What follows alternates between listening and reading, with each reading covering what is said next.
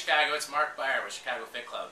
I'm here today with Matt Robin at LVAC, Lakeview Athletic Club, and he's going to talk to me about, actually he's going to put me through a test today, a couple tests, see how, I guess you could say, see how fit I am at my base level, and to see how many calories I'm burning in a day.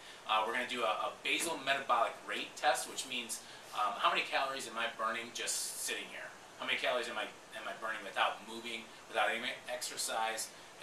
It's a great way to start to know how many calories you're burning in a day. So he contacted me and said, why don't we get together and I actually do a test on you, because I've actually never had it done. So I was pretty interested in learning what my basal metabolic rate was.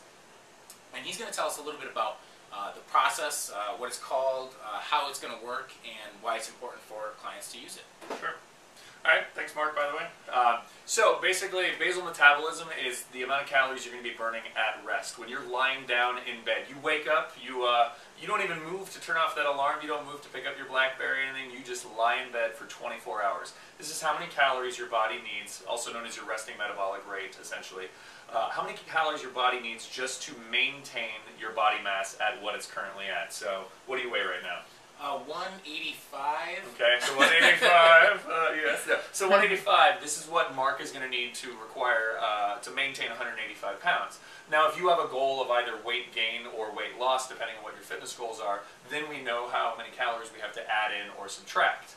Once we get your basal metabolism, we then add on an activity factor, essentially. Anything from light activity, if you work in an office, on sitting down all day, all the way to extremely heavy activity, which would be a guy digging ditches all day long, burning thousands of calories extra. We don't include exercise in that. That's actually a whole entire different number. We then actually would say, all right, well, you might work out for an hour. We then figure out what that hour of workout does, which the VO2 test will actually tell us precisely how many calories per minute you burn at each heart rate, and how many calories of those are coming from fat versus carbohydrate. Now the goal with this is obviously to figure out, in an endurance sense, if you're an endurance athlete, you would want to be more efficient at burning calories from fat. It allows you to work longer, and you don't have to fuel as much. You won't bonk, hit the wall, any of those terms. It allows you to go longer and eat a little less. And ultimately, if we can fuel ourselves with our body fat, means we can get more ripped, which we all want to do. Everybody wants to get lean. Exactly. Especially in the winter. Yeah. In Chicago. Right? So yeah, but yeah. So basically, this will tell us you wear a neoprene mask, basically wetsuit material, and you're going to breathe in and out. The machine measures the volume of oxygen and the volume of CO2 that you're breathing in and out, and comes up with a number called your respiratory quotient, which is basically the ratio of oxygen to CO2. And that's basically how metabolically active your body is. So the more metabolically active you are, the more calories you are consuming, or need to consume, I should say, to maintain that. Maintain, gain, or lose, and then we just play with that. Now, the one thing most people make the mistake of when they try and diet, actually, is they go too low on their calories. They go below their basal or resting metabolism. What happens there is you basically slow down your body. Your body says, hold on, I can't do this anymore. So your workouts aren't as effective, you can't lift as much, you're tired throughout the day. So what you're saying, Matt, is that your basal metabolic rate is the baseline by which you can't go below. Correct. So even if you're dieting and you want to lose whatever, 50 pounds, 100 pounds, your basal metabolic rate has to be the amount of calories that you need to at least consume that Absolutely. Day. And then if you exercise on top of that, an additional 500 calories, for example, of exercise, we're going to add that on top of your basal metabolism. Right. So, because again, that exercise is, to your body's all intents and purposes, that's part of your basal metabolism. It's saying, hey, I'm doing this much movement today. It doesn't care that it's coming from exercise.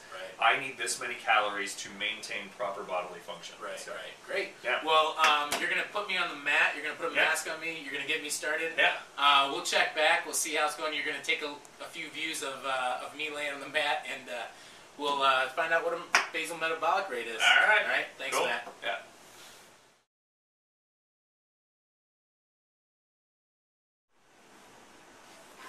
Okay, so basically we're going to have Mark lie down. He's going to lie on his back, get nice and relaxed. You don't want the client to fall asleep, so if you're doing this test, you're not allowed to fall asleep. You want to breathe comfortably through your mouth. Test is going to take about 15 minutes. And don't try and do any yoga breathing, don't try and do any meditative breathing. Just relax, totally be comfortable. That's pretty much really all there is to it. And when we're done, we'll let you know. So you're going to lie down, and we can get started.